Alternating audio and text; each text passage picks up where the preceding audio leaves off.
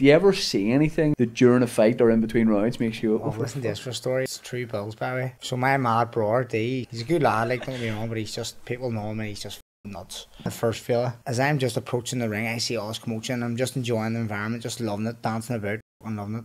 And look, and see my brother, 4 security guards around him, carrying him like he's a coffin. He's lying like a dart, wiggling about. Like a salmon?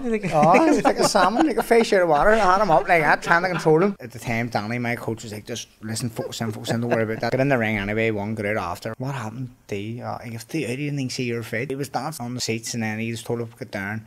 And then he says, fuck off, and then he got back up again, then he got put down again, then he started doing headstands. He loves the headstand, by the way. So eventually he got fucked out anyway before my fight. Again, in the Ulster Hall. It's the next fight straight after that. Just as I was getting in the ring, I looked again, or he was stamping a paint in his hand.